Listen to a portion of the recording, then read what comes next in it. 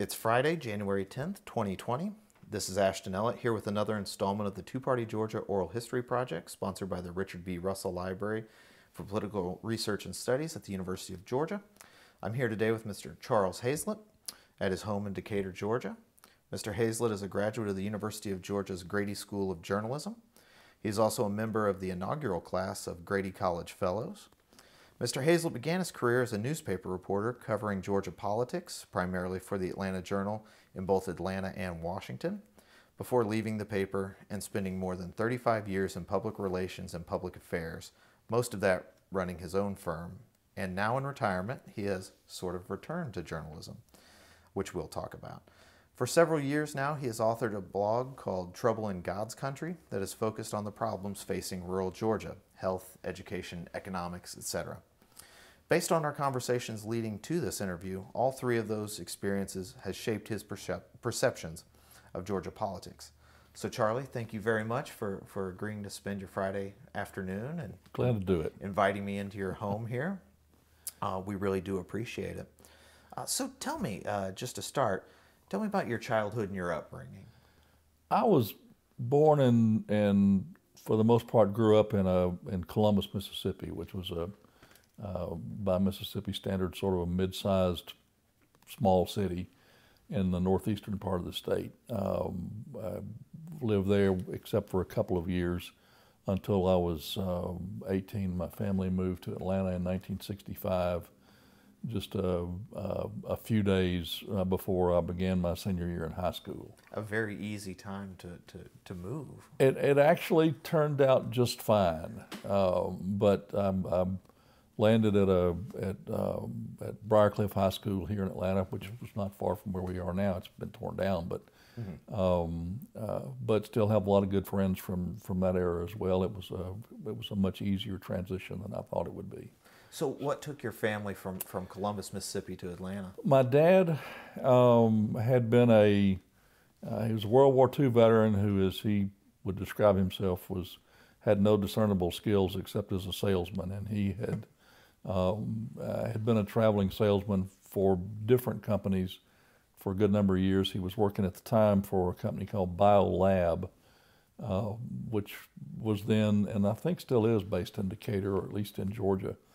And they promoted him and moved him over here as sales director, and so we moved over here. The truth is, it was probably one of the best things that ever happened to me in terms of getting me out of Columbus, as much as I missed it initially, and giving me opportunities here. So, did your mom work outside the home, or?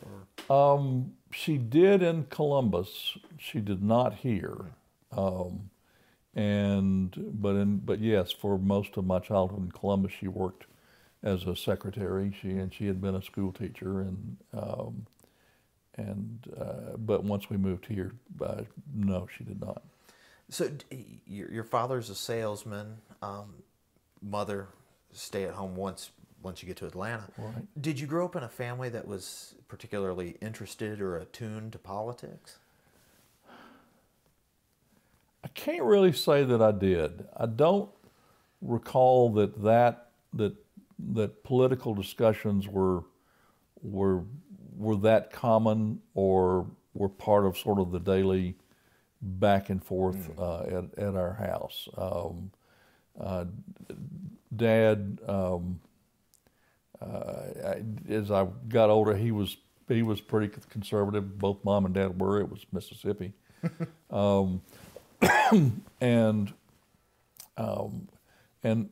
I was probably naturally more liberal than either of them were, and I can remember Dad joking about having gotten the wrong baby at the hospital at a couple of points, but I think he was joking. So, but no, I really can't say that it was, and that was a time, that's something I've thought about. Now, I mean, politics sort of defines everything, including your relationships with your neighbors and friends and family, and that wasn't the case then. I mean, it used to be that you You didn't mix politics or religion with business. Well, now they're all tangled up together, and it's the same thing with the folks on the streets you live on. And then you had no idea what the next door neighbor's politics were. It was just, that was personal, private business, and you just didn't hear a lot of conversation about it. Right. So, at least that's my childhood recollection of it. But well, do you remember? Was there a moment or a time period or an election where you did become interested in politics more actively, or at least more cognizant of it?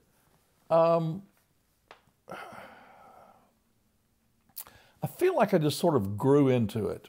I was, I don't recall that it was any kind of major preoccupation or obsession through high school. Of course, this was during the Vietnam War period. Right. So that sort of defined everything. And as I got to college and began studying journalism and history, and again, in the middle of all of that, of the unrest surrounding the Vietnam War and other issues, it was hard not to be interested in. And I began taking courses in political science and history at the university, and that interest sort of grew, obviously grew. I actually started out in Athens. I was a sports writer for the Daily News in Athens, and wound up being promoted to city-side reporter while I was still in school, and covered local government and local politics there. And it does kind of get in your blood. It's interesting. It's hard once you're into it to get away from it. Okay. So why did you choose University of Georgia over Emory University's right down the road? Well, Emory was and is a private school, and was very expensive. And and is. And the university was a public college. I knew I wanted to study journalism. It had, even then, one of the top-ranked J schools in the country. And I thought, okay, this is just serendipity or good luck or something, but I decided that was where I'd try to go, and luckily was accepted. I'm not sure I could get accepted today, but lots of folks say that well, comes up. The SATs are requirements are a good bit stiffer than they were when I was applying. So you've mentioned the Daily News, that you worked for Daily News while you were in Athens. Did you work for the Red and Black? No. You did not? No. I was, I probably would have, but I needed to work. I was, was married, had a couple of kids in college, and was trying to finish school, and was largely paying my own way at that point. So I needed to work, and wound up initially, I've forgotten how I got into this, but I took a little job, a summer job, actually selling newspaper subscriptions door to door, believe it or not. And they wound up offering me a job in the production department at the Daily News, Banner Herald actually. And that, after I've forgotten how long of that, I also carried a paper route during that period. And then they offered me the sports writing job. This was in like '68. And then it was, I think, in '70 that I was moved over to the city-side news covering position. And then at the end of '72, I finally took my last final exam in mid-December of '72, and reported to work for the Atlanta Journal on January 1st, '73. Well, so, now that you've explained all the different jobs and what you were doing during college, that casts the length of time you were in college right. in a different light. I was doing a number of things, but it was so. Who owned the Banner Herald and Daily News back then? Those were Morris newspapers. They were Morris back then too. Yeah. Okay. So how did you go from Daily News to the Journal, a decidedly not Morris? No, Newspaper? it was. Well, I mean, if you're going to be a newspaper reporter in Georgia, you want to, you want to get to Atlanta, and it's the biggest paper and was the best paying, and the Journal back then was the largest circulation daily in the South. And I applied for both the Journal and the Constitution, and back then they wouldn't hire you unless you had some usually daily experience in a smaller market, at a smaller newspaper. Right. And so I had, in addition to finally persuading the university to give me my degree, had gotten that farm club experience under my belt, which was terrific. I mean, it was I loved working at the Athens papers. So the Journal and the Constitution, by the time you were working there in the 70s, how were there different cultures still from Constitution to Journal? Because historically the Journal was more conservative as opposed to the more liberal or progressive And that was Constitution. And that was by design. I mean, you had a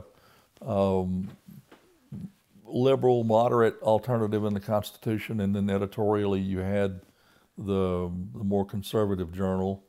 The Journal, I really don't think that bled into the news side coverage, and they were very different newsrooms. I mean, we were in the same building, but the Journal was on the 6th floor and the Constitution was on the 8th floor, and the only time you really met was in the elevator. And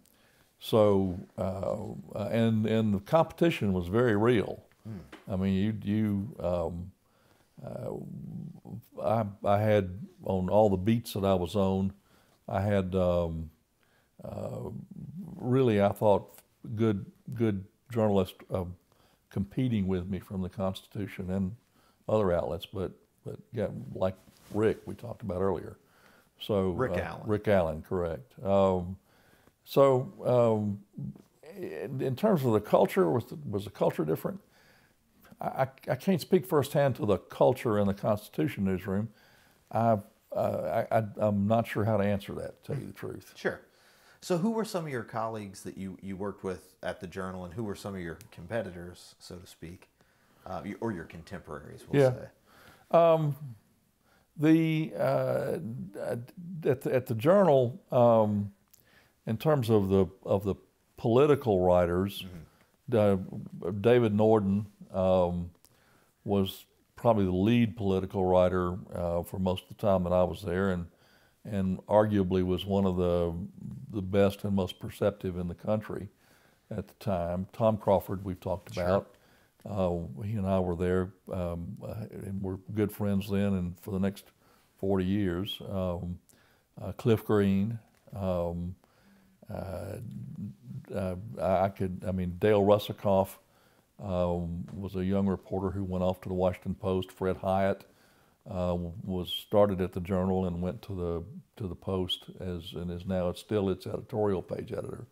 So it was in the same way that Athens and Rome and other smaller papers in Georgia were good training grounds for Atlanta. Atlanta was a pretty good farm club for Washington and New York and other papers. Constitution, Howell Raines sort of came into his own as a political writer there. He was initially the theater critic or the movie critic, and there's a lot of similarities there. When you think about it, there's kind of an interesting story there. There was another reporter there who passed away within the last year or two, named Gregory James. Is that a name you know? I've come across it in clippings. He is.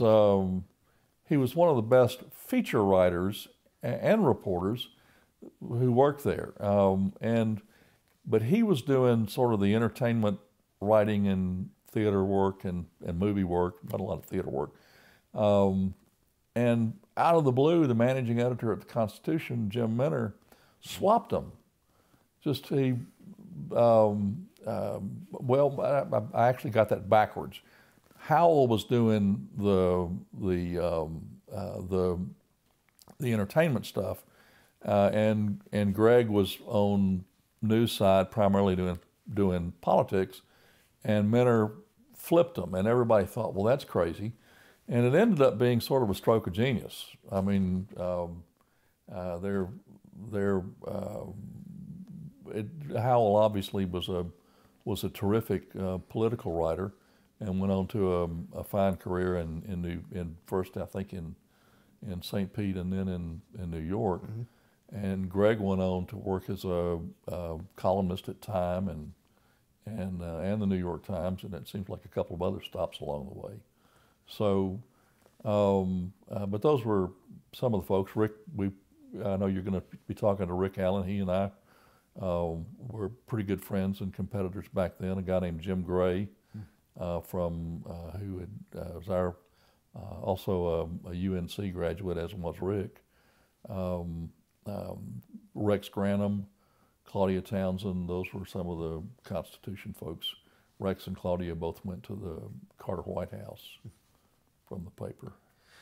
So, as a political writer, what kind of stories were you at the Capitol? Were you county, municipal government? What started local? Okay. And which is where 99.9% of us start.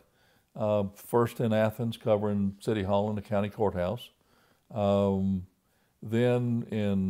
when I got to Atlanta, my first beat was DeKalb County, which had been,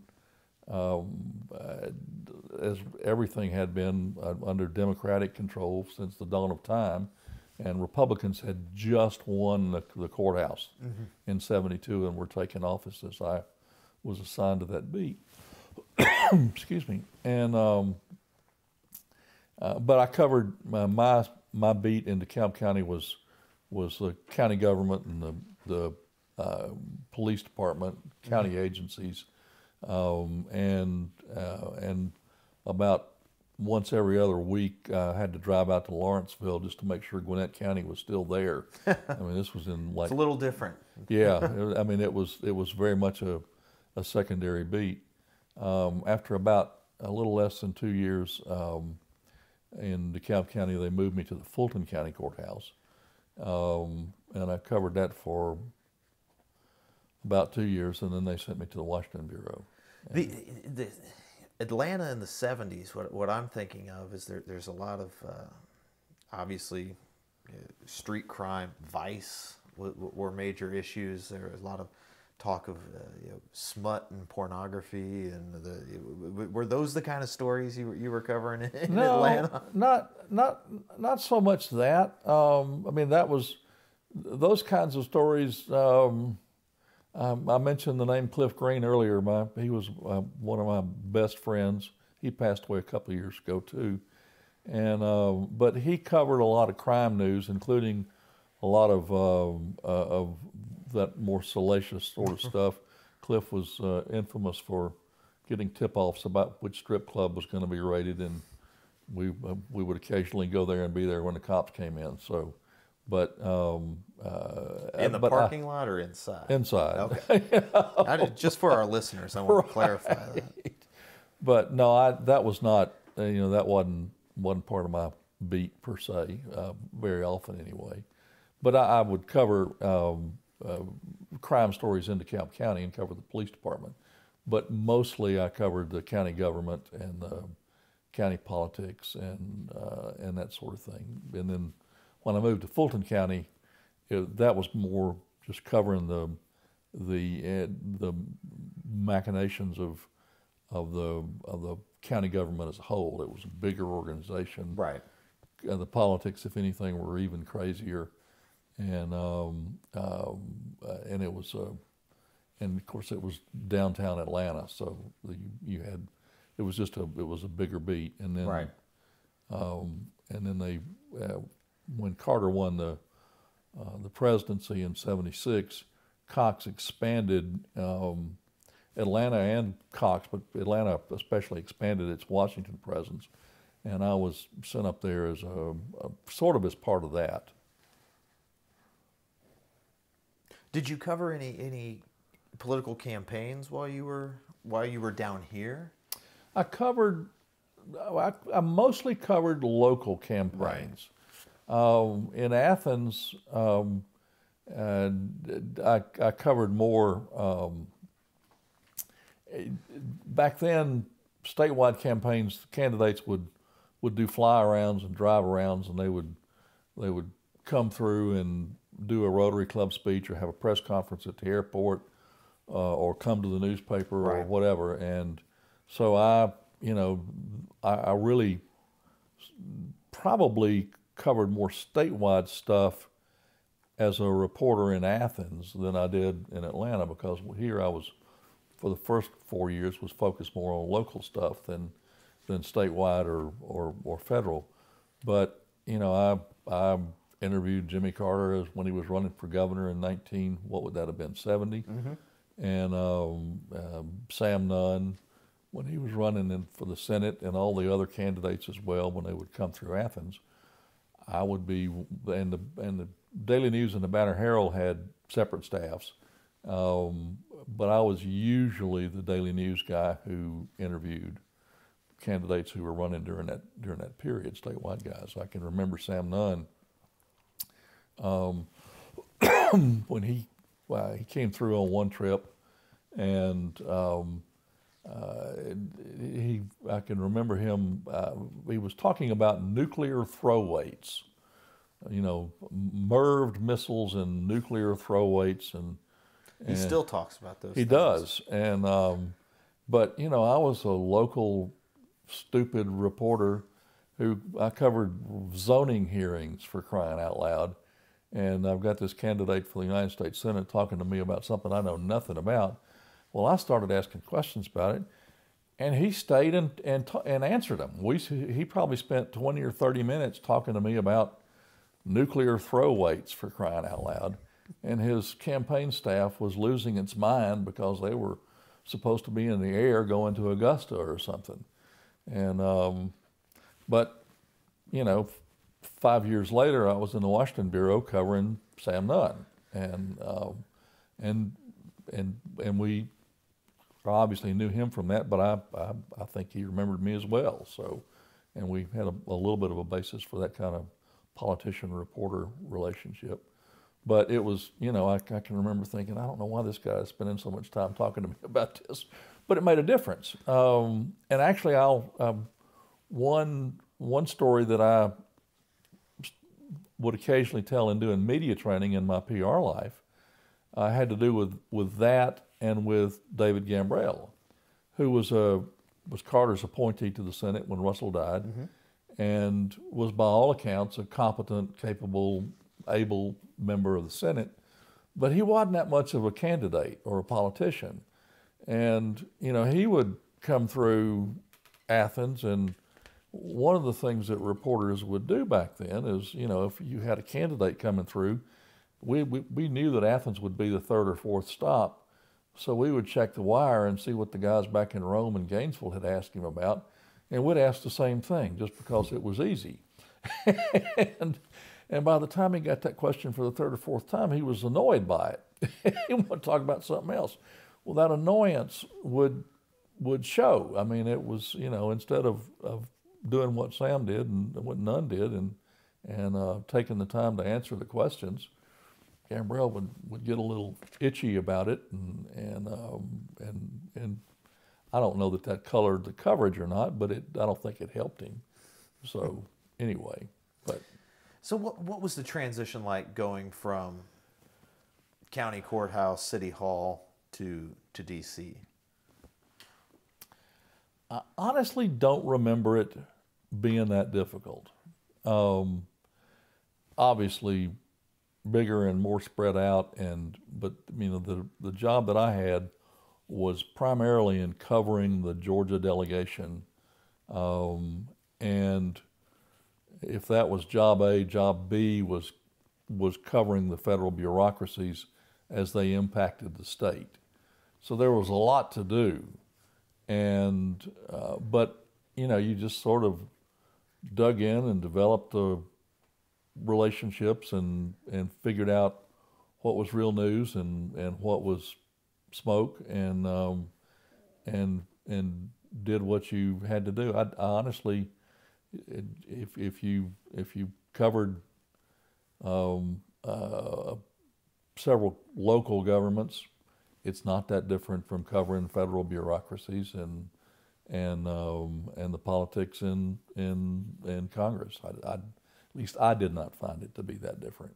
How big was the journal staff up in Washington back then? I was, Or I guess maybe the Cox Media staff. You had multiple papers: Athens, Dayton, Austin, Palm Beach, a couple of others, each of whom had their own reporter there, and then you had 2 or 3 folks on a national staff who were primarily responsible for the White House and major national news out of Congress or whatever. So I'd say probably a dozen people. Oh, wow. And now it's down to I think 1. Yeah, Tia Mitchell, I believe. She just took over for Yeah. Kumar Hollerman. Who has, I understand, has moved down here. Okay. So, yeah, but it was, we were in old offices up over a People's Drugstore at 19th and Penn. When I was up there some years later, and somebody asked me to come by the bureau, and it had moved to fairly palatial setting several blocks away. I'm sure that lease has expired at this point. So anyway. So, did you cover? You said you covered the congressional delegation. 1980 it was one of those pivotal years in Georgia politics. So, as a Washington correspondent, were you covering Herman Talmadge during that campaign? Covered him as a senator and covered the campaign.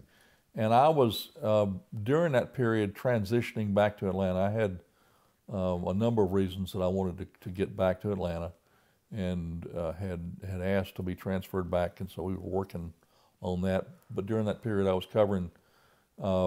still covering the delegation and covering the 80 campaign cycle, and was the lead journal reporter on that 80 Senate race. Right. So, give me your impressions of what Talmadge was facing going into the 80 campaign. So you would have been up there for the real dark turn in Right. his personal life and Right. his political life. Right. What did you witness? Did you notice a change in Senator Talmadge? When his son Bobby drowned, when the divorce came, the alcoholism as an issue, and then the ethics problems. What did you notice as somebody covering him? He was not that available to the daily press, so I wasn't interacting with him on that kind of on that regular a basis. But his office, I think they absolutely grasped the seriousness and the significance of what was going on, and they were worried about that press coverage. That press coverage was led by the Washington Star, a reporter named Ed Pound, I think his name was, and a lot of this has gotten cold on me over the years, but he was breaking story after story, and we were typically following him, and trying to develop different angles of our own. But it became clear that it was taking a huge political toll on Talmadge and the Talmadge organization, and you had various people talking openly about challenging him going into the 80 Senate race, and which was just unheard of. Right. That there would be that discussion. Yeah, that anybody would think about running against Herman Talmadge. And he was clearly more deeply wounded by it than people realized.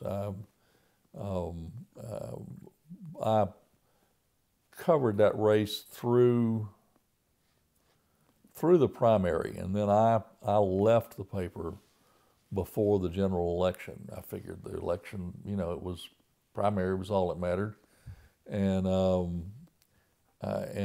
then when he lost, I was talking to some of his people afterwards, and one of them told me, a pretty senior member of his staff, said that they had polling data going into the end of it that showed him down a point to Mattingly, and they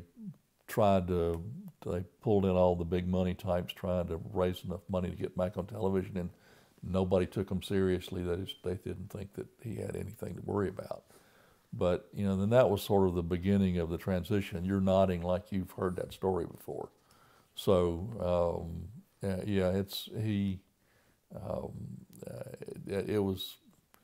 it was clearly a moment in Georgia politics. And Talmadge, I mean, it's worth thinking about what the state lost in terms of influence in Washington during that period. I mean, Talmadge, there's no whitewashing his record as a segregationist politician in the South and his many transgressions that you've alluded to. But he was a power. Mm-hmm. I mean, he was, as chairman of Senate Ag, ranking member on Senate Finance. He was on the Senate Watergate Committee at the behest of Mike Mansfield, and he, my recollection is he tried to avoid that, asked not to do it, and Mansfield said, "No, Herman, we need you on it." And if you've ever watched those Watergate tapes, Talmadge was actually an effective interrogator, more than most of those guys are. So, so that was a ton of influence that the state lost when he lost that race.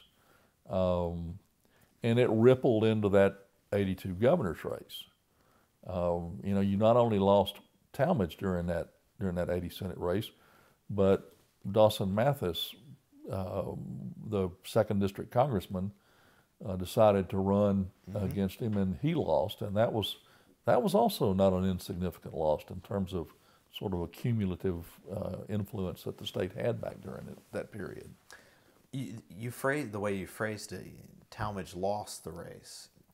Do you fall in the category of Herman Talmadge lost the race, or Mac Mattingly won the race?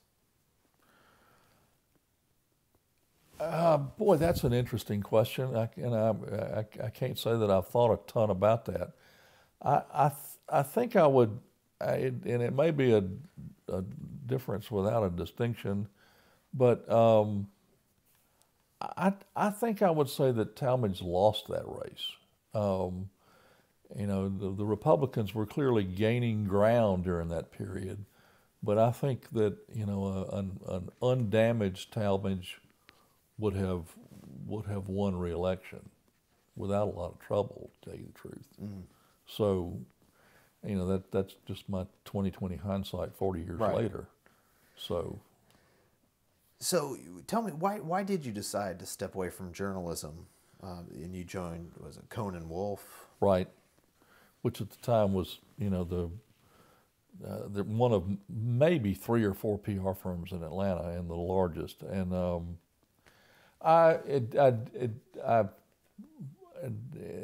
that's almost a separate interview. The short version of that is that the newspaper business had begun to lose its romance, and I sort of woke up one morning and realized I had some kids I had to raise and needed to get a real job, or at least one that paid a little better, and that was sort of the primary driver in that. And Bob Cohn and Bob had worked as the city editor in Augusta. Have you talked to, is he one of the folks you've interviewed? I have not, no. He'd probably be a good interview. He was city editor in Augusta when I was a pup reporter in Athens, and we actually worked together on one story on the 10th Congressional District and the Republican capacity for snatching defeat from the jaws of victory back then. And he called me one day at home. I had a day off, and phone rang, and I answered it, and it was Cone with this gruff voice, and he said, "Well, have you had enough?" And I said, "Your timing's pretty good." So I made that jump, and that was in the fall of '80. What kind of work were you doing once you got there? Oh, it was all over the place. At one time, I had like 10 or 11 active accounts, which was just insane. That's a lot. But one that I remember probably working on the most, a couple of them, working on what was I think called I can't remember if it was the third or fourth runway project at the Atlanta airport. You know, helping to promote that, and then and wound up. And I was only at Conan Wolf for a year before I hung out a little shingle of my own. But did a couple of sort of legislative assignments working with clients who had an interest in legislation at the Capitol. So you mentioned going into business for yourself. So you went independent and then were hired onto Bo Ginn's campaign. How did that work? Was at Conan Wolf for a year, and then along with a friend I mentioned, Cliff Green, he left the paper, and we hung out a little shingle, primarily as freelance writers. Okay. But we began to pick up more traditional sort of PR work as well, and I was because I had been one of the lead political writers at the Journal, was approached by folks who were getting ready to run for governor in '82. And I had an overture from the Harris campaign, and I tell folks, all you have to know about my political acumen is that I turned down Joe Frank and signed on with Bo, and it's a little bit of an exaggeration. It didn't get to an offer point with Joe Frank, but you know, I thought, I think most other folks didn't think that Joe Frank would have that much of a chance against the field there, but was obviously wrong. So you mentioned David Norden earlier. I was looking back through my notes. He wrote an article for Atlanta Magazine. He called the '82 campaign. This was the Democratic primary. He called the end of the Southern Gothic election. And what do you think he meant by that? Is that it was just... Was '82 boring compared to previous elections? It wasn't to me. I was in the middle of it. I don't know. I mean, did he not explain himself further in the article, or because I don't remember being aware of that. I'm sure I read it somewhere along the way. Right. I think thinking back to it, and this is working off of memory, but it was more. We were coming out. Georgia was coming out of 8 years of George Busby. This was obviously before Joe Frank had won, but gone were the shouters, the ranters, the ravers. This was a politics by sort of executive, the sort of the businessman government, and trying to chart the transition of politics along with the transition of Georgia society and economics. This was the Sun Belt era was in full flower. Well, '82 was a little rough, but Well, I guess I I would love to read that article and to think about. I will send it your way. Good, I will because send it your way. would love to think about what David was was saying there. That race, you had in the Democratic field, I think 6 or maybe 7 candidates. Bogan,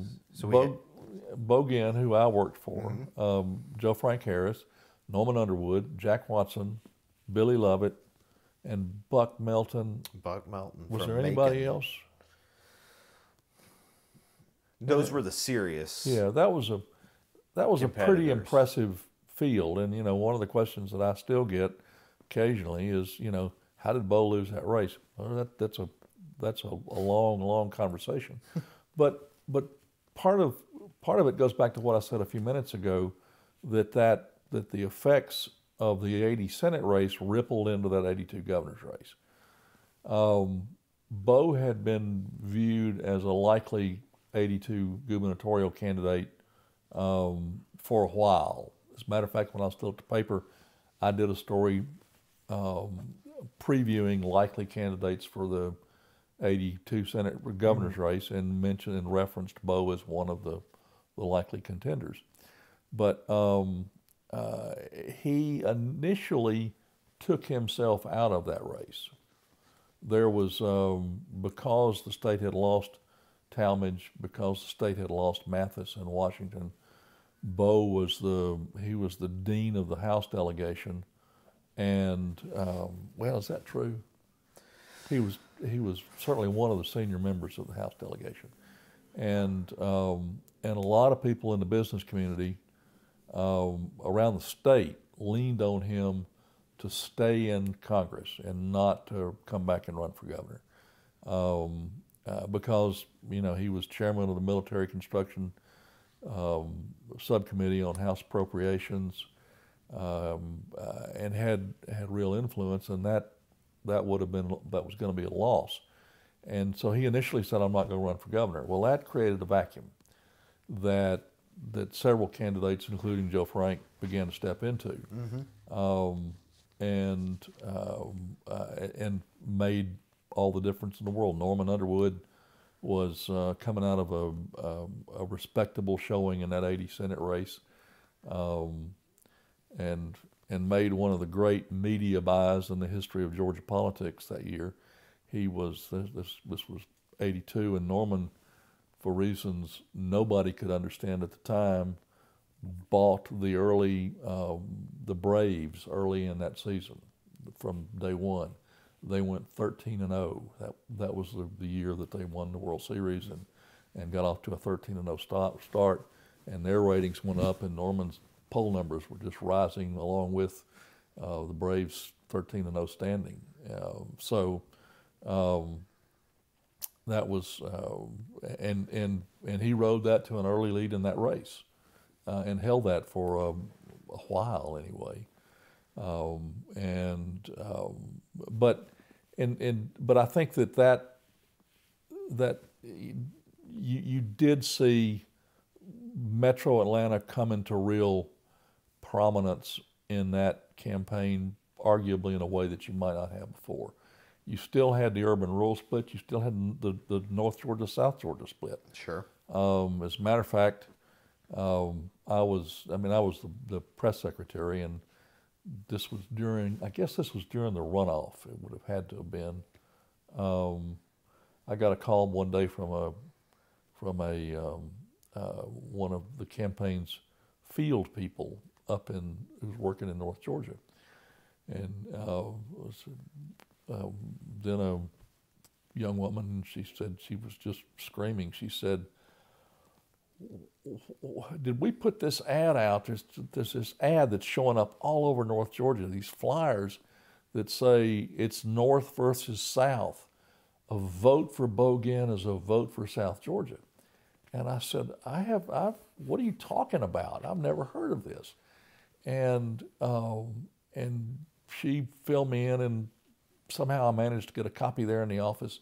And it was this ad that had run in, as I recall, the Nichols, Georgia Observer. it took me probably most of the afternoon to figure out where Nichols, Georgia was, and to get a phone number for them and to call them. And I think I talked to the publisher or the editor or somebody, and they said, yeah, your campaign manager came in and placed that ad here.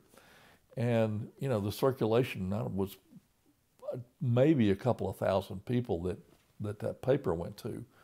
But one of Harris's people got a hold of it and very wisely sent it to their counterparts in North Georgia, and they papered the north end of the state with that ad. So, that was that decisive? No, but it didn't help.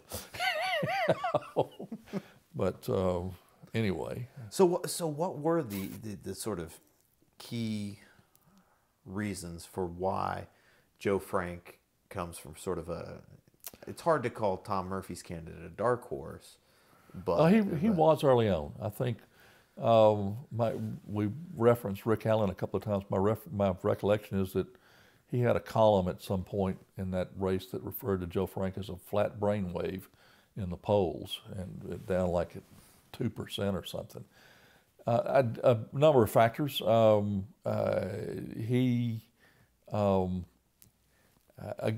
I think that Joe Frank was one of those candidates who stepped into the vacuum that Bo left when he took himself out, and then he had to fight his way back in.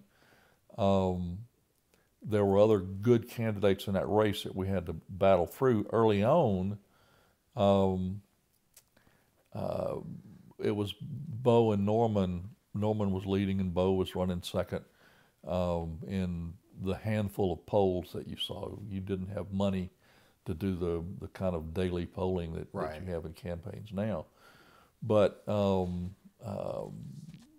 it was, Norman was leading for the most part. I think we had a poll, if I recall correctly, in June of '82 that where Bo squeaked past Norman for the first time. And Jack Watson was a contender. He had a constituency. I always thought Buck Melton was a very impressive guy and was surprised he didn't do better than he did, to tell you the truth. But because Bo and Norman were at the top of the pile for most of the race, we were beating each other up, and we were pretty bruised up by the time we got to the runoff. And Joe Frank had not taken many blows. He was not, he had not taken much negative damage at all. So I think that was a factor. And they ran a smart race. They were, in some respects, the Harris campaign, I think, was a sort of an early precursor of what became the Tea Party. They ran a very, early in that race, there was almost tacit agreement. There was tacit agreement, and there may have been even more than that. All of the major candidates, including Harris, would not say absolutely no to the idea of a 1% sales tax. Most people back then could look at the way the state was growing and what it was going to need and know that there was a need for more revenue, for education, and for a lot of other things. Mm-hmm. And so, the sort of the responsible thing that Bo and Norman and Jack Watson and the others did was they danced around that and did not say no. And Harris did the same thing early on. Well, Harris turned around, took the no tax pledge, really began to beat on Bo for his record in Congress as a big spender. I remember they had something they did with the credit card. Bo, the congressional credit card. I've forgotten exactly how they executed it, but it was effective. And so all of a sudden, Bo became the big spender. And never mind that the bacon he had brought home for Georgia, including MARTA, including the airport, and Kings Bay and FLETC and everything else, they turned that on its head and did a very effective job with it. So I think, as is usually the case, there were a number of factors that played into that. And as we were getting close to the initial general or primary, it became clear that Joe Frank had caught a little bit of fire. I remember our pollster was Peter Hart, who at the time was one of the, I guess he was still coming up, but he was already a pretty prominent Democratic Party pollster. And I think we did 2, maybe 3 polls, and the one in June showed some life on Harris's part. June of '82 showed some life on Harris's part, and Hart said he's beginning to consolidate the very conservative part of the Democratic Party, the religious vote, Right. and all of that. He said, but I don't see how you can put together enough for a majority. And I was sitting there and I thought, man, I really wish he hadn't have said that. It was almost like a jinx.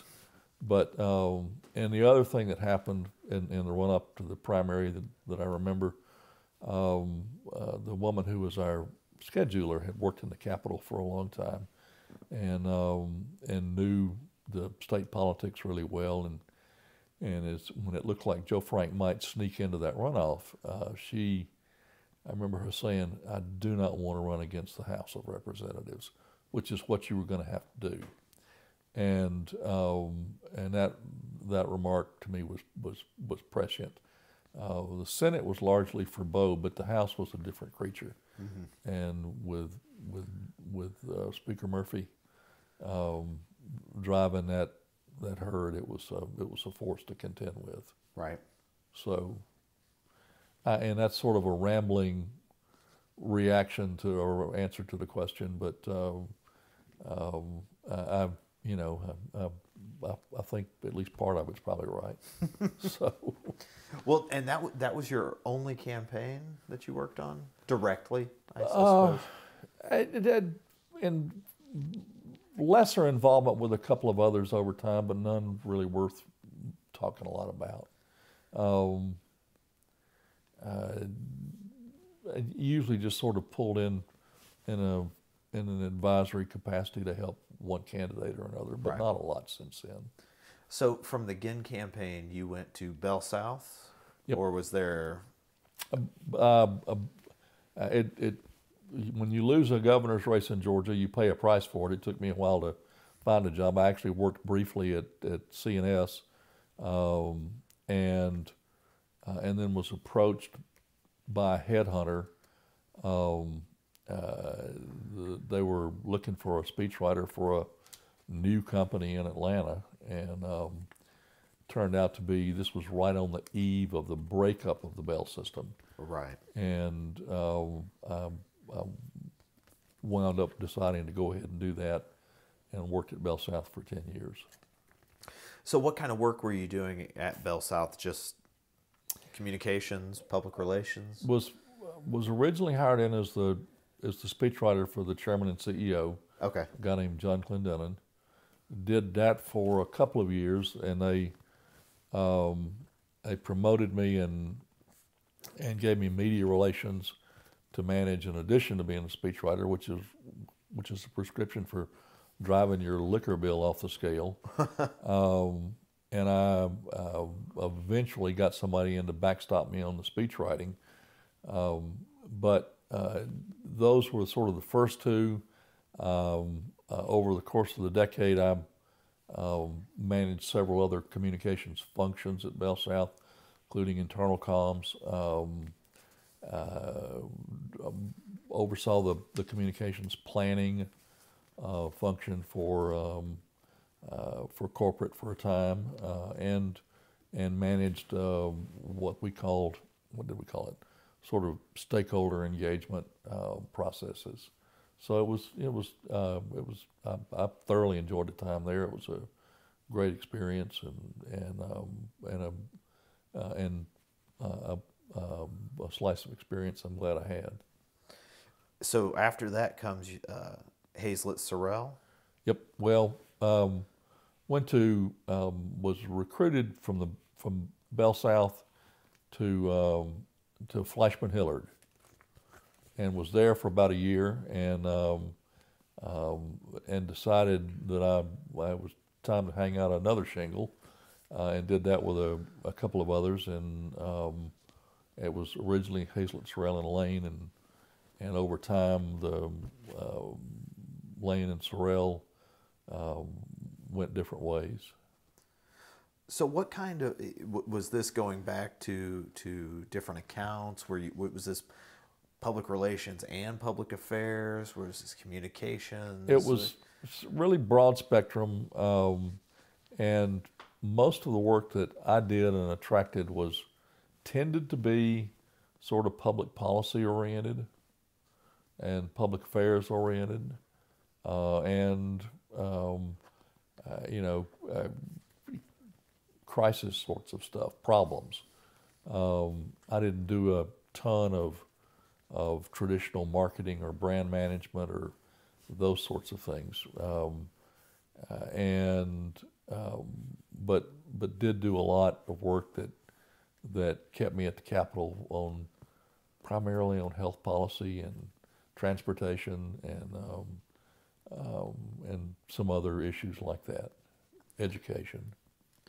So when did you go from Hayslett Sorrell to Hayslett Group?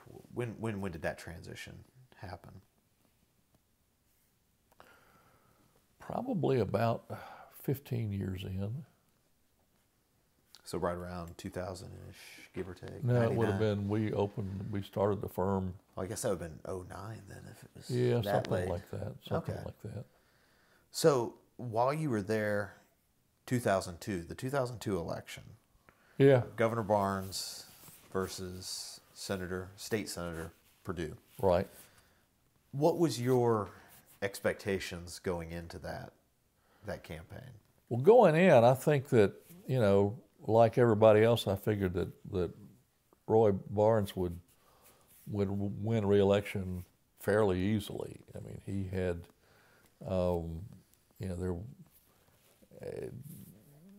I don't think anybody thought that Perdue could put up the kind of fight that he obviously did. But that did begin to change fairly early. And some of this is hindsight, but you could see a good bit of it at the time. And you had, Barnes had several vulnerabilities that were pretty obvious. I mean, the flag, the Northern Arc, he had teacher tenure. I can't recall exactly what it was now, but he had done something to annoy the courthouse crowd. Counties, yeah. Yeah, and it seems like there was a fifth issue, and everything he did, I think, was probably worthwhile and the right public policy thing to do. But he paid a price for each one of them, and I sometimes have wondered if you could just pull one of those off the table, would it have made the difference? I don't know. I think the flag absolutely would have made the difference, but I've talked with him about this. He knew when he did that, that was the risk that he was running. Oh yeah. And I was, and their strategy clearly was, we can raise enough money to build a firewall to hold off any kind of significant Republican challenge, and they raised what, $20-some-odd million or $20 million, and I've forgotten what Perdue got, but it was a fraction, and obviously a fairly small fraction of that. But there was, I can remember being at some meeting, some fundraiser, and people who were given to Barnes but weren't happy about it. They were really feeling that their arms were being twisted, and I said to somebody, I said, everybody in this room is giving Barnes money, but I wonder how many are going to vote for him. And the guy I was with said, this is one who won't, but in any event, and I was doing a lot of work out in rural Georgia and in South Georgia at the time, and I was remember coming back up out of Albany. I think I was coming through Lee County one afternoon, and there was a telephone pole it had two signs on it. One of them, top one said, "Love Jesus," and the one under that said, "Boot Barnes." And I thought, man, that's just about all you got to know about this end of the state. And that was close. That was close. And I can remember toward the end of that race being in a meeting with a client board and talking about the governor's race. And I said, I'm not ready to predict a Barnes upset yet, but something's going on out there. And it's, it feels different. But I don't know that anybody really saw that coming. I wasn't close to the Purdue people at all. I don't know whether they saw it coming. So, well, what did the fallout from that election mean at the Capitol with the lobbyists and the consultants and the establishment? Oh, it turned everything upside down. I mean, all of a sudden you had lobbyists who had toiled in the Republican vineyard, who were on top of the world and were calling the shots and all that sort of thing, and you had organizations that had typically traditionally not had much to do with them or had a need for them that were hiring them, and so it was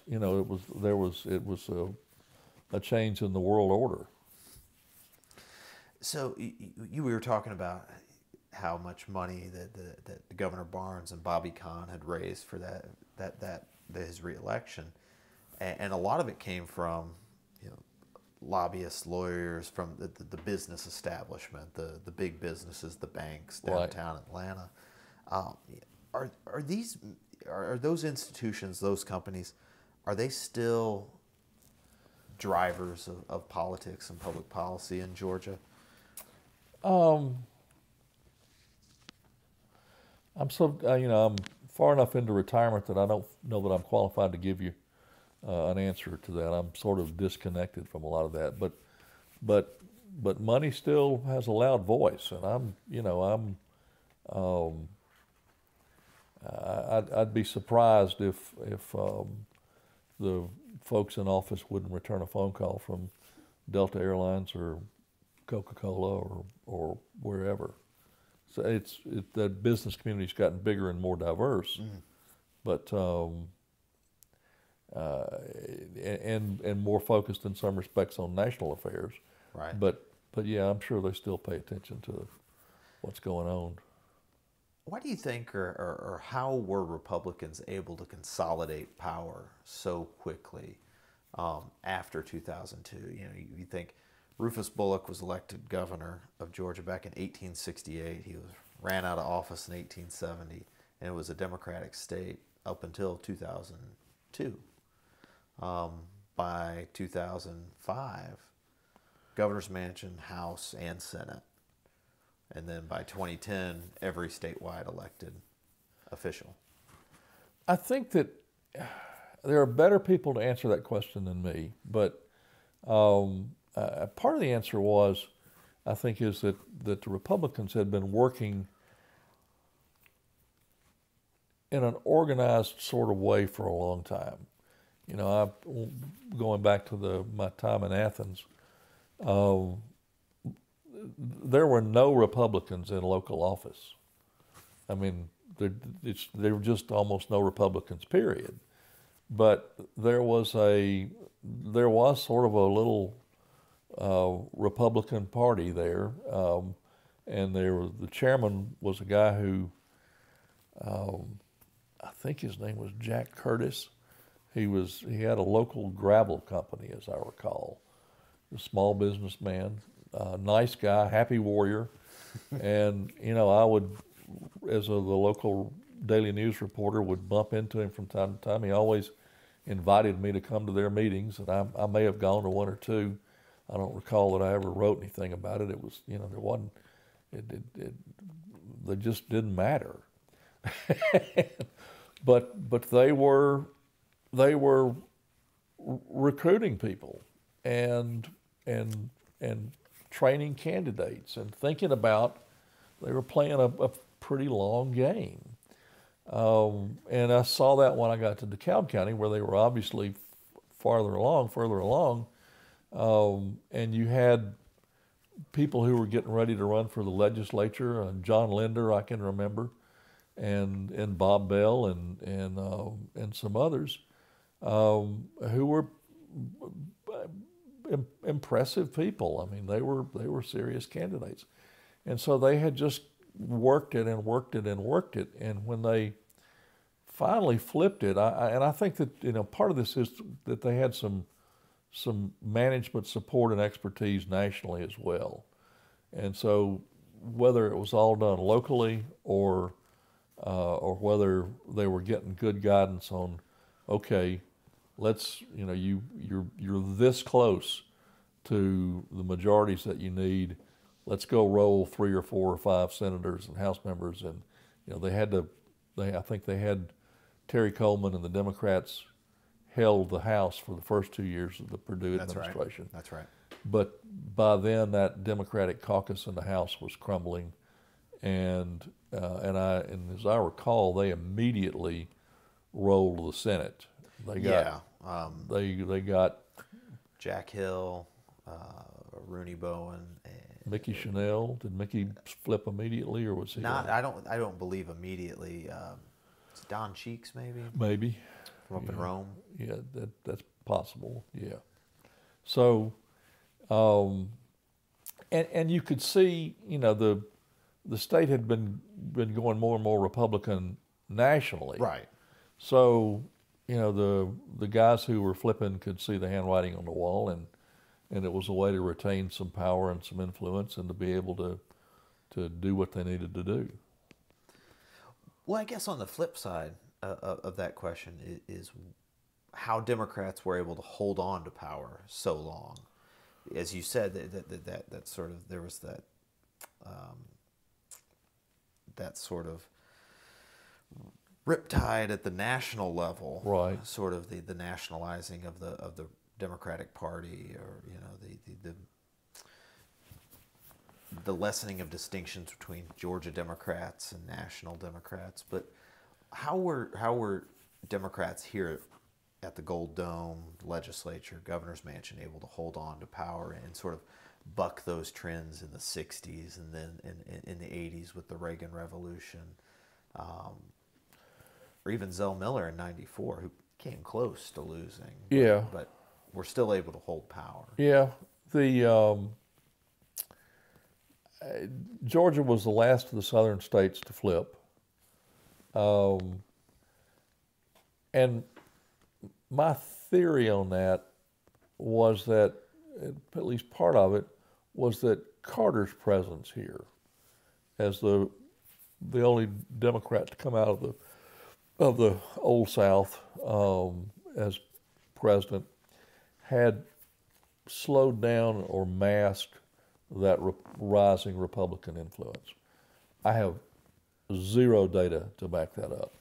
It's just, the state went for him in '80 against Reagan, and that was sort of that nationally, and the Democratic Party was never all that well organized, for crying out loud. Very true. So, it was just Jackson J. dinner here and a Herman Talmadge birthday party there. That was it. That was sort of it.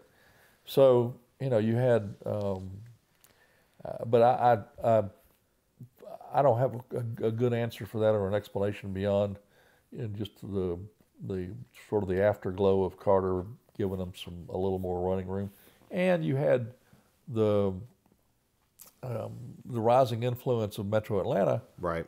But the truth of the matter is, Metro Atlanta was the sort of the early spawning ground for Republicans.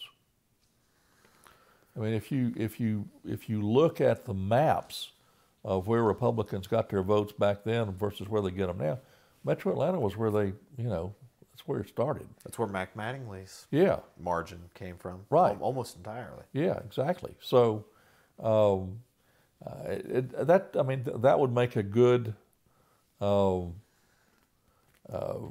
thesis or dissertation for one of your successors. Yeah. So I've been there, done that. you've done that. So tell me, we're now 17 years past the Republican takeover of the governor's mansion here in Georgia. Three, Governor Perdue, Governor Deal, and now Governor Kemp.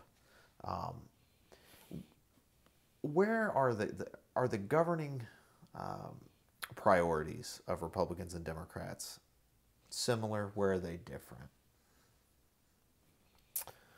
Oh boy, that probably sort of breaks in some ways that are similar on a national level. I mean the healthcare debate, and for the life of me, I don't understand why the Republicans cannot bring themselves to deal realistically with the healthcare challenges in the state and what Medicaid expansion would mean for the state and for the rural areas that are now their base. So there's that. I think that I will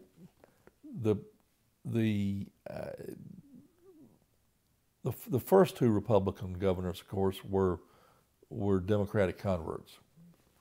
We're now on the first born and bred Republican governor, and it's going to be interesting to see how he differs and departs from his predecessors. I don't know the answer to that question. He's been shrewder and savvier than I expected, to tell you the truth, in some respects. And it'll be interesting to see whether he can hold back the demographic shift that Democrats think are going to pave their way back into the governor's office, and that should. But I don't know that that's a guaranteed thing at all. But well, I'm not sure I'm doing a good job of answering that question. As the urban-rural split becomes into starker and starker relief, I think that those issues will as well. I mean, healthcare is one. I think that you're going to see some real dialogue real debate around gun safety issues, and revenue and how the taxes that are raised primarily here in Atlanta wind up getting spent all over the state, and it's going to be interesting to see what happens as the legislature following the next census and reapportionment becomes increasingly Metro Atlanta centric. Mm-hmm. So, but I'm sort of rambling on you there. No. That's a good segue into the next questions, which are similarly very similar. That why have Democrats not been able to make or mount some sort of a comeback? But at the same time, what's the biggest danger facing the Republican Party as it tries to maintain its grip on political power in the state? Well, the first part of that, I think, why have Democrats not been able to do better in terms of making a comeback? They're still pretty disorganized, they just are, and they can't, they are haven't been able to decide how to run. I mean, 4 years ago, Carter and Nunn, Jason and Michelle, really ran as Republicans light, and they were running campaigns that a friend of mine at the paper who's since passed away, a reporter named Prentice Palmer, used to call fuzzing it up the middle, and which was the way Sam Nunn and George Busby and even Jimmy Carter and others ran back then because it worked. I mean, the state was fairly moderate and pragmatic and not overly ideological and all those sorts of things. So that worked back then, and they, they tried that. What was it? 2014. 2014. 2014 would have been Nunn Carter. Yeah, and it fell flat. I mean, there were polls showing them close and leading, and they just weren't there. Stacey Abrams ran as an unapologetic progressive, and got a lot closer, obviously, than anybody has before, and I think it's sort of settled that debate, at least for the time being. If you're going to be a Democrat, go ahead and be a Democrat in Georgia. Mm-hmm. So it'll be interesting to see how that sort of plays out. The other piece of it, what can the Republicans do to hold that back? They are, and this sort of gets to some of the work that I've done on some of my trouble in God's country research and looking at the politics of that split. You've got, in rural Georgia, you've got 2 counties that went 90% for Brian Kemp, and I've forgotten how many that were in the 80s. Oh, sure, yeah.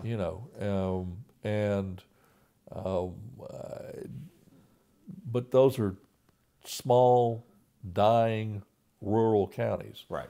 So the question they've got is, how do they replace those votes? And the answer, I think, is in the northern exurbs, primarily the Cherokees and Dawsons and Forsyth, Bartow. Yeah, but they won't have quite the claim on those counties and those votes that they have had in South Georgia.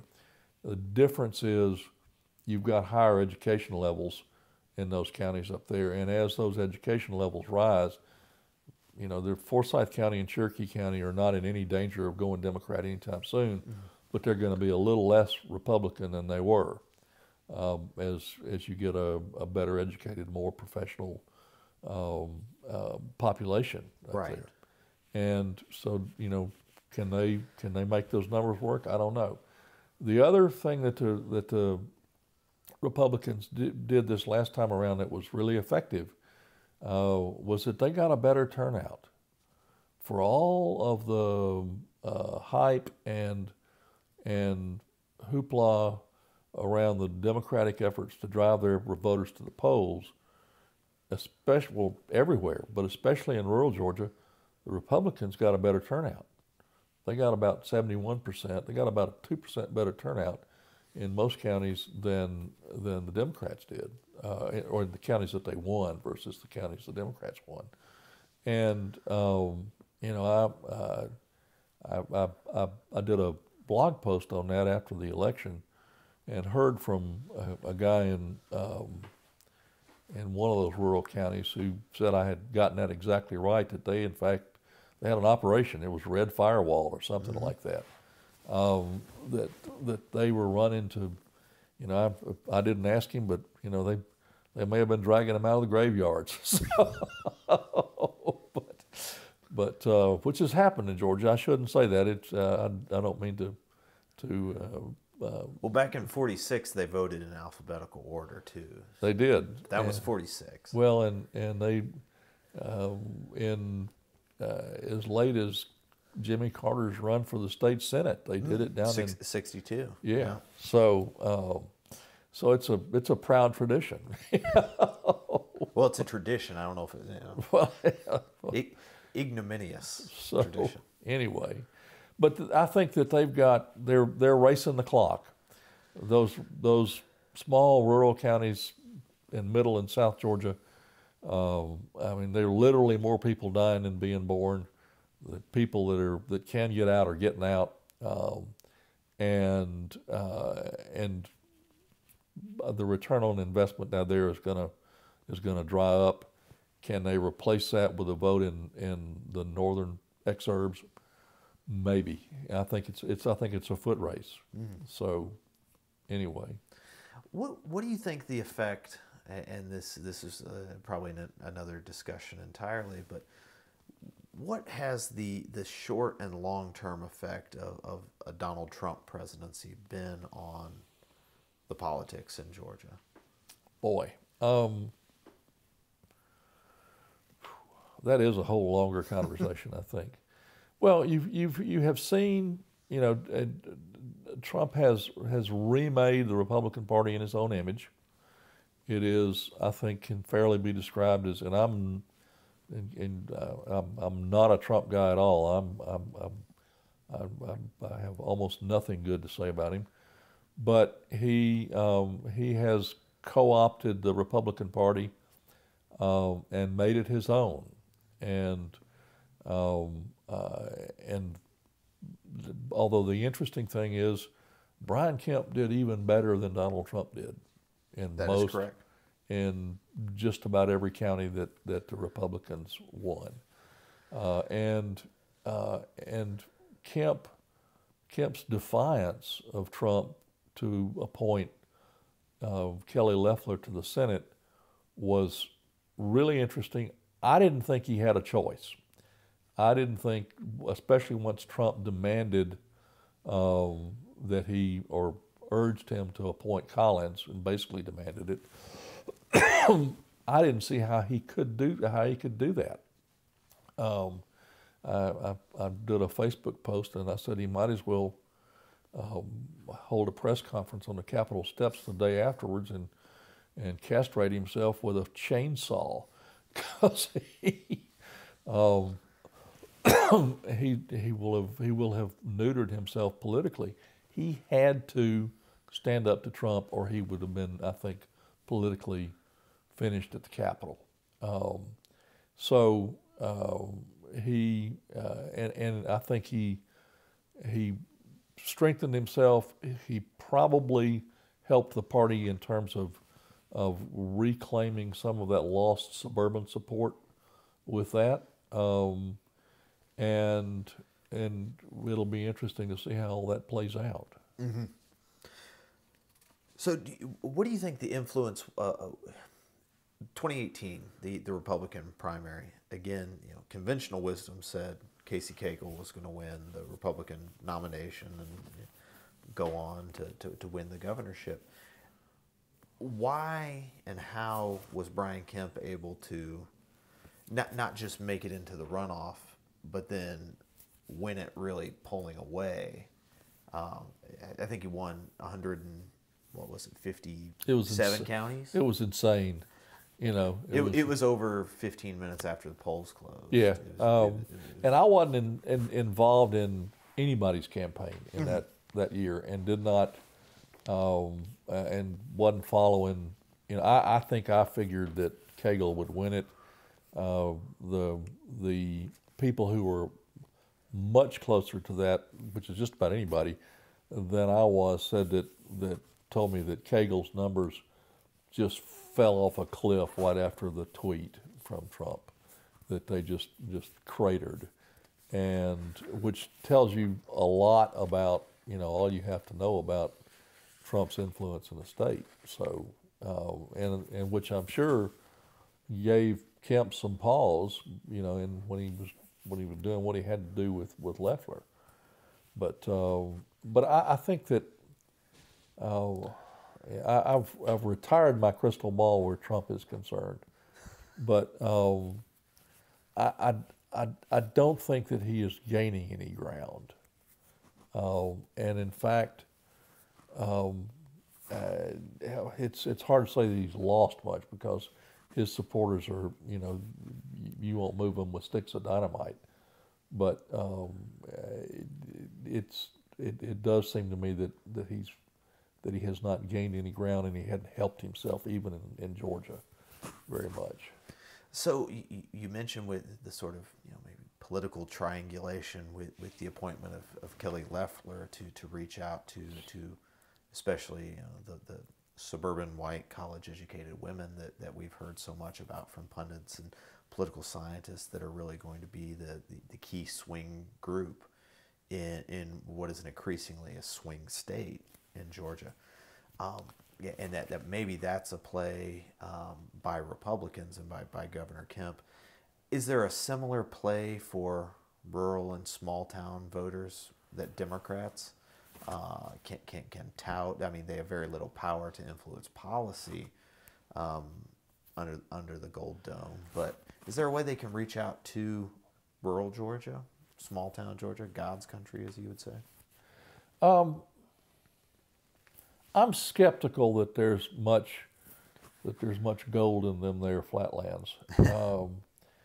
I'm again, you know, you've got such small populations. They are shrinking. They are overwhelmingly red. Part of the Abrams strategy was to do that. Was to drive up minority registration in those counties and get those folks to the polls. I don't, you know, it's just hard to imagine that anybody else could try to replicate that. And if she didn't do any better with it than she did, you know, it's I would invest elsewhere. It'd be diminishing returns essentially to spread it out over, especially south of south of the Nat line. That's a lot of territory to cover. Yeah, Teresa Tomlinson, who I like a lot, is running for the Senate against David Perdue this time around, and she said sometime recently that she was going to pursue the rural vote and spend time campaigning. And I thought, man, I wish her well, but I don't know that that's a good use of finite resources in this campaign. So have you ever read a book by Bill Bishop, a guy, The Big Sort? Yeah, how about this? I haven't read it cover to cover. The premise being that essentially Democrats, Republicans, liberals, and conservatives want to live, breathe, and consort with people like themselves. Right. You've got that's close enough. That over time the country has been sorting itself into like-minded communities. It's not for nothing that this area we're in is called the People's Republic of Decatur. So, and Athens probably has a similar name. But so yeah, you've got you've got those sorts of that sort of sorting that's going on, and I don't know how you overcome that in a Glasscock County or a Brantley County or one of those 80-75% counties south of the Nat line. Mm-hmm. I just don't. I mean, Towns County, Georgia, where Zell was from, was the county where he did best in his first governor's race. Sure. Got 73% of the vote, or about that, somewhere in that neighborhood. Kemp got over 80% of the Towns County vote.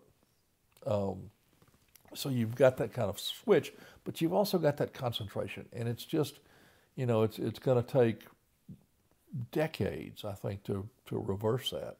So I think we are sort of inevitably driven into these polarized sorts of communities, and it's going to make finding solutions to all these problems, especially the urban-rural split problems, all that much more difficult. Mm-hmm. And I don't know what the solutions are. So, but well, I'll pause there. So, well, you know, Stacey Abrams in 2018 obviously was riding a blue wave nationally. So, you know, historically, the presidential party right. suffers in the midterms. Do you think that her performance and essentially the Democratic performance, there wasn't too much deviation from top of the ticket down to the bottom?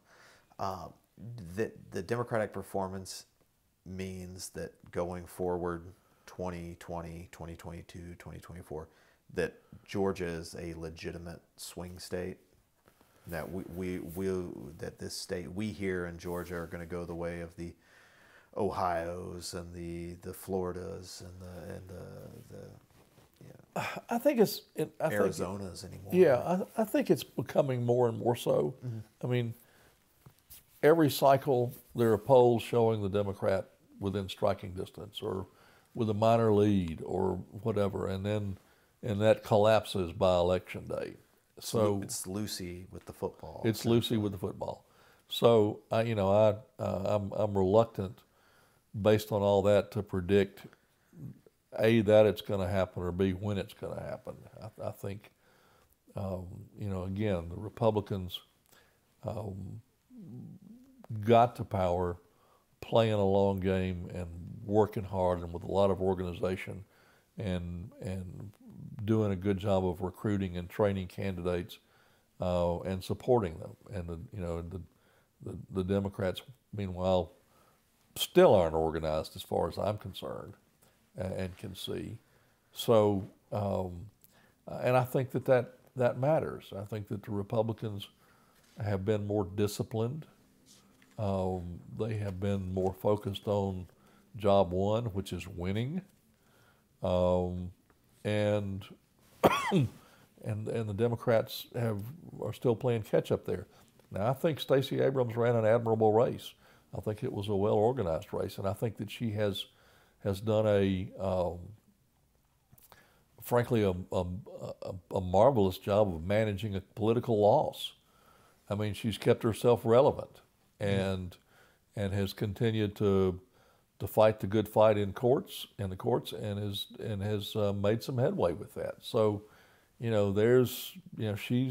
she's still the spark and the driver for the Democrats, and it'll be interesting to see if she can sustain that, and whether she runs again, which I think most people expect that she will, or puts her weight behind somebody else. I don't see anybody else stepping up right now. Well, there's not an insignificant chance that she ends up as the number 2 on whoever wins the Democratic presidential nomination, which is astounding for somebody who lost the statewide race in Georgia. Right. That's kind of my reaction to that. I think that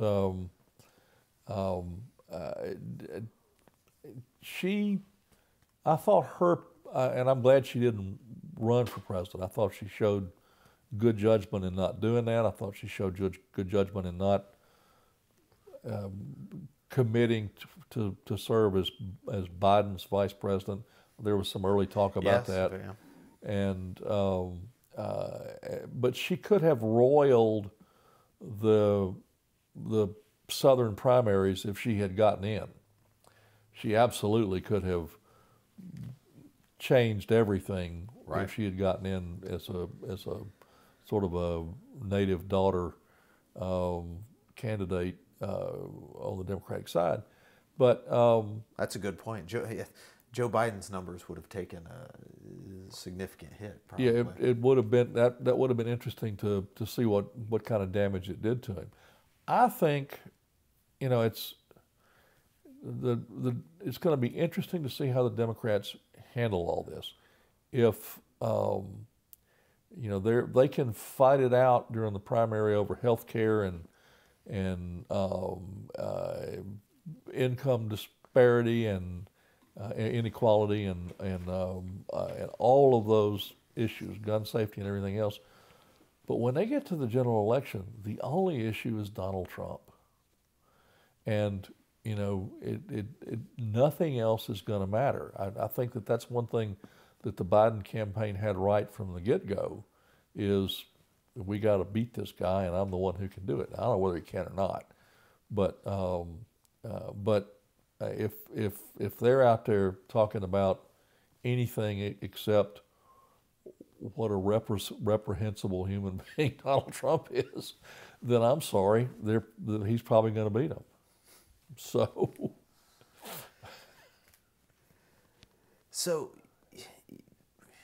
we're looking ahead. As you've sort of given us your crystal ball gazing and everything, but looking ahead at the divergence of rural and urban Georgia, you mentioned briefly reapportionment.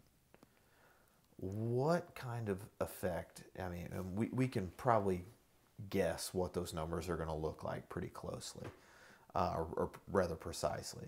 What does that mean in terms of policy, whether Democrats or Republicans are in charge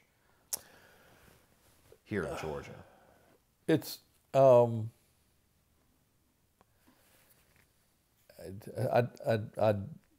don't know the answer to that question. It's one of the things I've thought a lot about as part of my Trouble in God's Country research and analysis. I do think that one of the changes that we've seen in the state over the past X number of decades is that, it used to be that there was some synergy between the urban and rural areas, and that there was some sense of common purpose that you found at the legislature. I think we're in a period where the folks in Metro Atlanta don't know as much about rural Georgia and vice versa as they used to, and I think that we're approaching, if not already in a period where legislators in Atlanta and Marietta and Lawrenceville and Cumming and elsewhere are going to start waking up and saying, tell me again why I should care what happens in Tifton or Baxley or Ailey, Georgia, and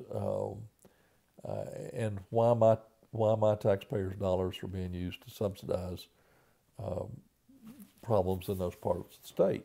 And I don't know how even if the Republican Party retains those suburban legislative seats, some of which are falling to the Democrats now, I don't know that they're going to have that much common cause with rural Republicans in South Georgia and rural Middle Georgia. I think that's the great question: is whether or not the Republicans can do a better job of holding together that kind of a fractious caucus than the Democrats did in their closing days. Right. And I think that's why we all have to stay tuned. Well, we've mentioned your blog several times, but what was the impetus for that? What was the inspiration for you to take that up? A couple of there are different sets of roots to it. Some old and some new. The most immediate, the newest, go back to a public affairs campaign that my PR firm ran, starting a decade ago now, around the issue of public health. We were funded by Healthcare Georgia Foundation. We were they were concerned about the state of the state's public health agencies, the public health department, not the medical delivery system that Like most people, the county health departments and the state department of public health, and which had really fallen into a bad bureaucratic despair or state, and there were a lot of needs to try to rehabilitate it. Our task was to organize an awareness and education campaign to begin to lay the groundwork for legislation to address some of those problems optimally by breaking it out of the department. At the time, it was a division of the Department of Community Health, I think it was, and standing it up as a standalone department. And for reasons that would take way too long to explain, we wound up settling on a messaging strategy that looked at that demonstrated the relationship between population health and economic vitality at a community level. And as we got into the research on that, I had a pretty good idea of what we would find, but I was still sort of stunned at at just how dramatic it was. And one of the things that we did was drive both of those notions to a bottom line, and looked at productivity and healthcare costs in counties that tie it to their economic status and to their population health status. one factoid that we developed every year as the campaign ran for about 4 years, and we developed what we called the campaign was called the Partner Up for Public Health campaign, and we developed these annual power ratings that were a combination of the rankings that counties had for economics and counties and rankings that they had for health from independent sources. And one year, I think the last year we did it, the number one county in the state was Oconee County. Makes sense. I think it was first for health and second for economics, or the other way around, but overall it was the top county in the state. At the very bottom, we had a tie between Crisp and Wilcox counties, side-by-side neighbors in deep South Georgia, South Central Georgia. And we looked at at all the metrics, but the bottom line that we drove it to was taxes paid and Medicaid dollars consumed, and and the populations of Crisp and Wilcox combined in Oconee County were within a couple of hundred of each other. It was almost identical, so we had an easy basis for comparison. And I'm going from memory here, but Oconee County, for the last year we had data for, generated something like $44 million in income tax for the state of Georgia, and consumed about $11 million in Medicaid cost. Crisp and Wilcox combined, again with about the same population, was the reverse. It consumed about 11 or 12 million, or it generated about 11 or 12 million in taxes and consumed over 40 million in Medicaid expenses. And I had a slide that I used around that would usually cause a lot of eyebrows to go up in a room. But as in looking at that, I thought, man, there's just more to this story than just this. And I began fiddling with it even before I retired, and just sort of kept going. The other route really goes back 40 years to my newspaper days. You know, the paper every once in a while would send me out, or I'd wind up going out in the state on one story or another. And in the 1970s, there were communities all over the state that were perfectly fine places to live in, mid-sized cities and small towns that were very pleasant, and they had a little hospital and they had what they needed. And over time, as I would every few years wind up going back someplace, those pictures were not getting better. So that sort of time-lapse photography in my mind, combined with the experience coming out of that public health campaign, convinced me that this was a bigger story, and a strategic problem for the state. I became convinced that people did not fully appreciate the magnitude of the problem or the potential cost and consequences of the problem. And, so really what I was trying to do, and I set out trying to write a book, and I hope I can still get that done, but the blog has sort of taken on a little bit of a life of its own, and maybe accomplishing what I set out to do, which was try to attract some attention to the problem and stimulate a thoughtful discussion around how you deal with it. And it's a really hard nut to crack, and I don't, I'm not sure that I see the light at the end of the tunnel yet. So in any event, but it's been an interesting exercise. I think I've spent way too much time wallowing around in data, but I've got the time, so I'm working on it. So anyway, is that rural urban divide isn't unique to Georgia? Absolutely not. We're a microcosm of the rest of the country, without a doubt. Absolutely, without a doubt. What makes Georgia a little different, I think, I'm not sure, and I would need to do a lot more research to say this with any certainty, but I think we're different because we've got Metro Atlanta and the rest of the state. And most other states, you've got like Florida and North Carolina, they've got a number of prosperous urban areas that are serving, if you will, their surrounding rural areas. Now, is that any better than what Georgia's got?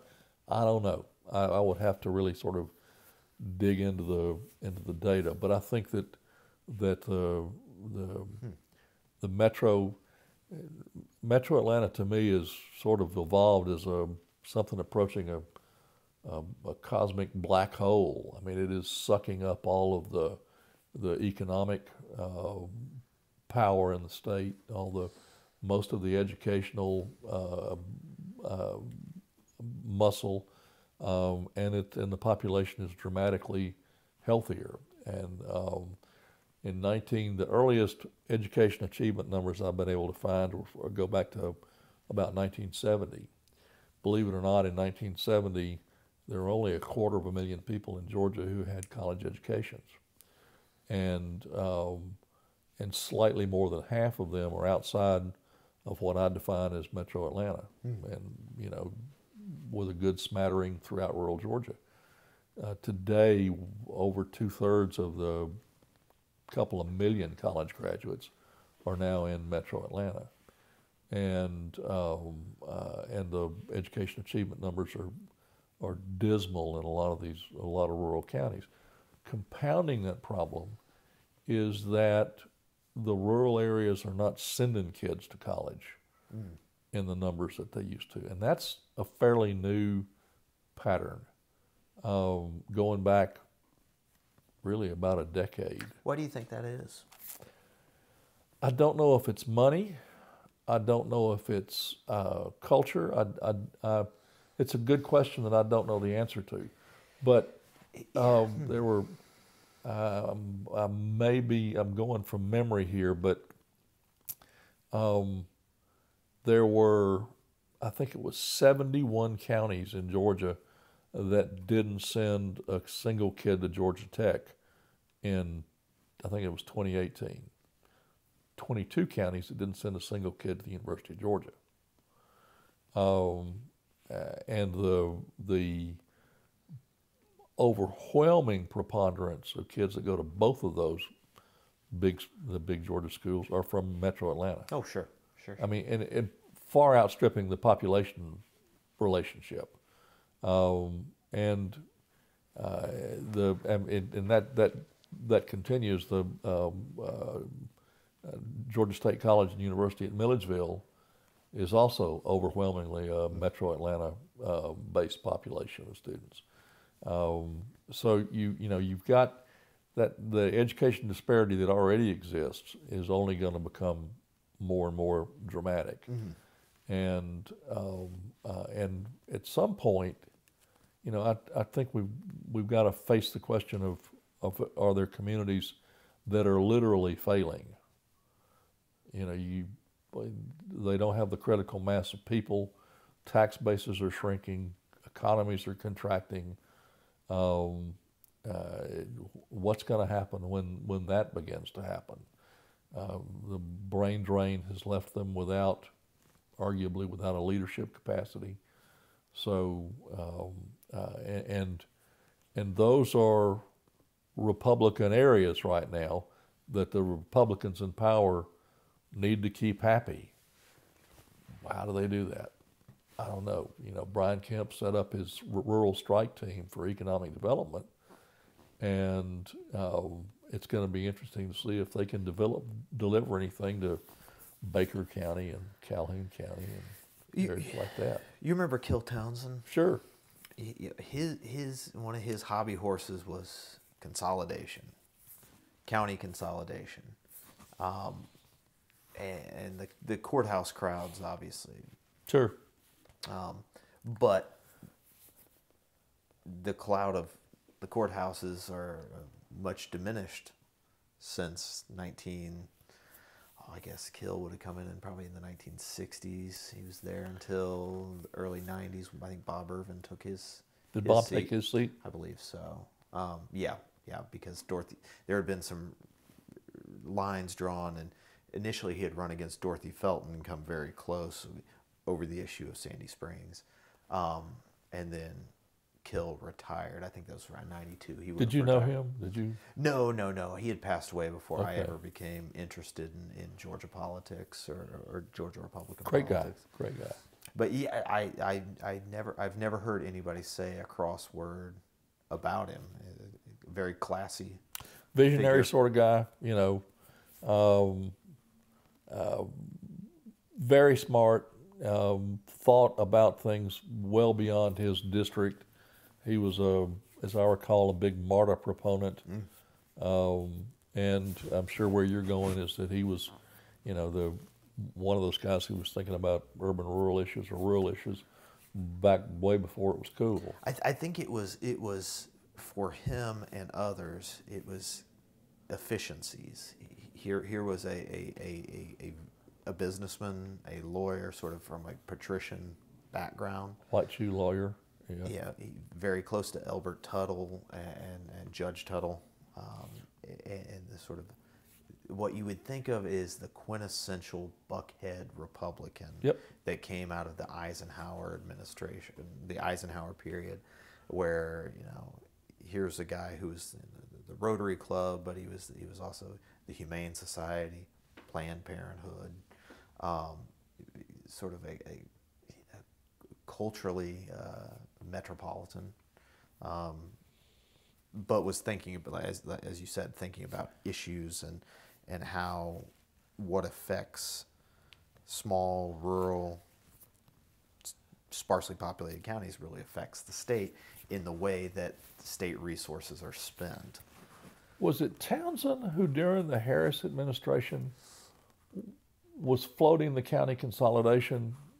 Oh, he floated it throughout his career. I'm remembering. So it probably would have come out. He was there during the Harris years. I probably shouldn't say this with the camera rolling, but my recollection that's come back to me is that I think it was Townsend who proposed that and took it to and was talking to the Harris people about it and wanted to go around the state and talk about it. And Governor Harris let him do it, but sent state troopers with him to make sure he came back alive. I think I've got that story right. But yeah, I mean, he was, if your question is, what do I think about county consolidation? Even when it was being talked about back then, I never thought it was a silver bullet. I thought, yeah, you can gain some efficiencies around the edges, but and it's especially true now, if you put together 2 or 3 or 4 impoverished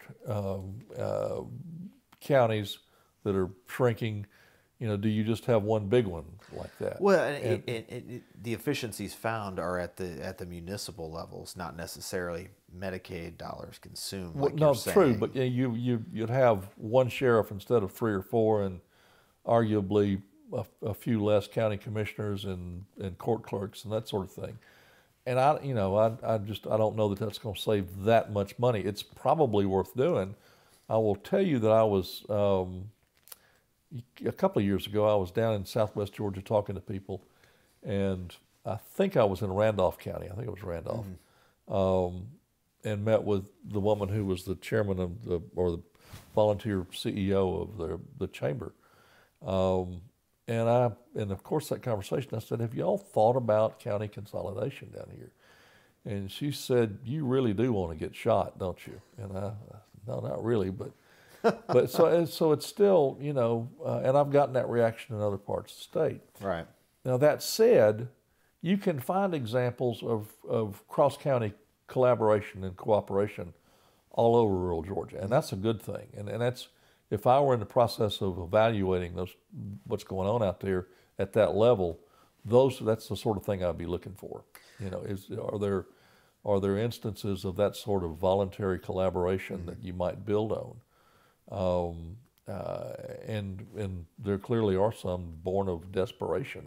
Well, health departments are a perfect example. I mean, even where I'm from in Southern Illinois, I can still remember getting my meningitis shot at the Bi-County health department.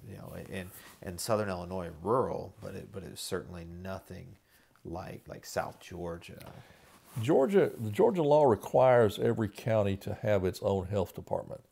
So I don't know, I'm not aware of actual combinations at that level, but it would make sense in certain cases.